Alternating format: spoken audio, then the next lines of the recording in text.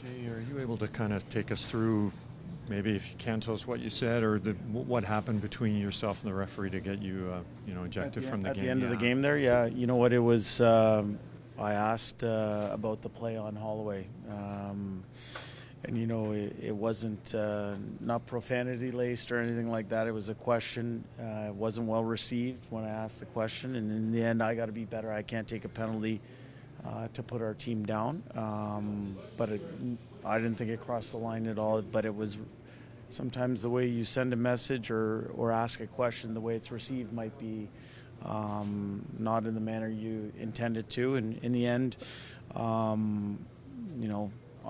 the reason I asked that question, I thought it was similar to the penalty that McDavid took to go down 4-on-3. So I thought it was a fair question. He didn't, and in the end, I got to be better. I can't ask that question, apparently.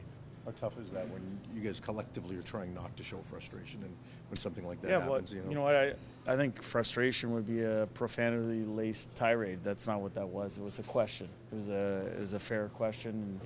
And, you know what? It ended up costing us. I can be better. It cost us because, we were at the tail end of a power play there, and it cost us the ability to try and find one on the power play. It didn't cost us a goal against on the penalty, but certainly I can be better in that situation.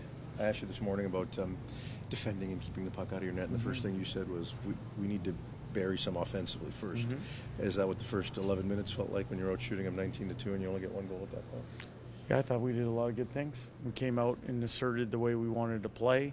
I think their first goal we shot in our own net, which is never fun. Second goal we can be better on. But I liked the fight in our team. I thought our team competed hard. We found a way to make it 3-2. We gave one up on the fourth one that, we didn't love. Come out of the first shift and in the third period, there was a disallowed goal that we thought was a fair goal. Apparently there was conclusive evidence to overturn it, and it didn't go our way after that. Jay, from the time it turned 2-1, yeah, your team wasn't the same team as it was before. Are you getting the goaltending you need? Is your team sagging here because you're not getting that goaltending? Well, I think you've heard me say this a million times. Our goaltenders wear the same jerseys as the rest of the team. Is there moments that our goaltenders can be better? Yeah, there are. Is there moments that our team or individual players at different positions can be better? Yeah.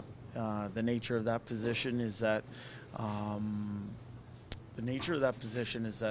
you're the last line, so if the mistake is made, it ends up in the net. If you're a forward, you make a mistake, it's usually away from the net. There's other people that can help cover. It's a stark contrast. Demko's holding them in through 19 shots. Your guy's on 4 shots, there's 2 goals. Yep. That's got to be what's killing you, no? Well, we didn't like looking up and seeing the score, in a period that we felt that way. But sometimes that happens. You can't script perfect hockey games. Sometimes another team's goaltender stands on their head and you give up a few mistakes and it ends up in the back of the net, whether that's a goaltender or a player. It's not fun, but we can collectively be better. And if I know that, I understand the nature of your question. The 4-2 goal, you guys are in a tight 3-2 hockey game. You're on the road, you fought back, it's 3-2. Yep. Bouchard makes a pinch, and then he doesn't hustle back, and his guy scores. And he doesn't miss a shift. You use the word accountability a lot. Is there enough accountability for that player in that moment?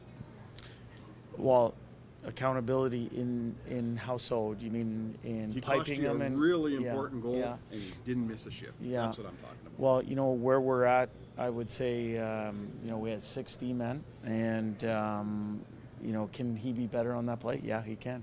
I'm not gonna dress that one up in any way. In fact, if one thing, you look at how Draisaitl back-checked, put his head down, he's on the face-off dot, and he came back with reckless abandon.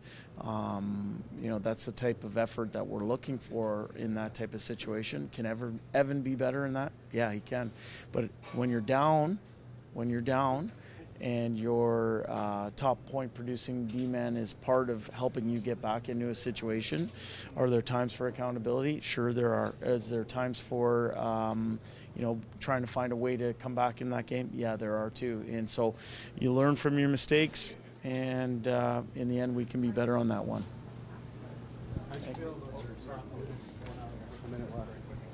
I was in the room, so I didn't even see it. I thought we could, what I saw on television, I thought we could have handled that play a lot better.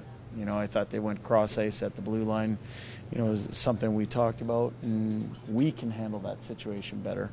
In the end, we didn't find our result tonight.